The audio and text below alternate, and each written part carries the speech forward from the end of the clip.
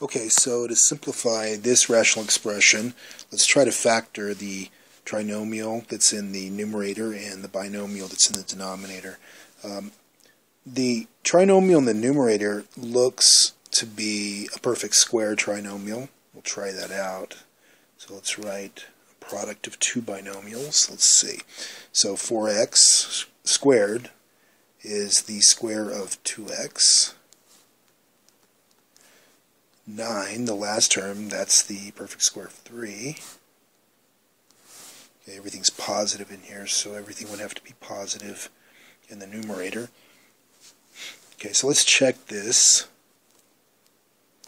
Multiply the inner 2, that's a 6x, and multiply the outer 2, that's also a 6x. So the sum of these two terms, that would give us the middle term here in this trinomial, which is 12x. So this is the correct factorization. In the denominator, this is a sum of two cubes. So we can write the sum of two cubes using the sum of cubes factoring formula. And in this case, let's see, 8x cubed plus 27. Let's see, so 8x cubed, that is the perfect cube of 2x.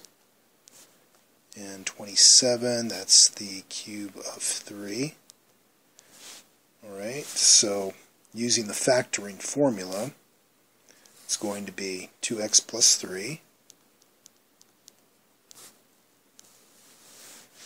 And then it's going to be 2x squared, so that's 4x squared. Minus 2x times 3, so that's going to be 6x, and then the last term of this trinomial would be 3 squared, so that would be positive 9.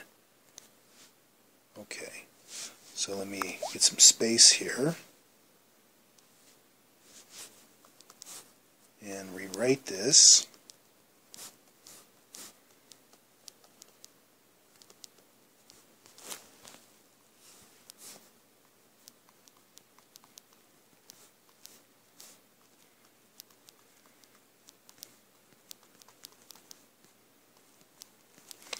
Alright, so the next thing to do is to divide out factors common to both numerator and denominator.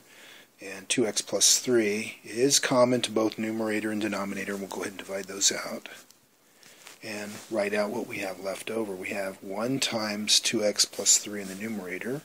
So that's going to be a 2x plus 3. And then in the denominator, we have 1 times this trinomial. So that would just be 4x squared minus 6x plus 9. And that's it.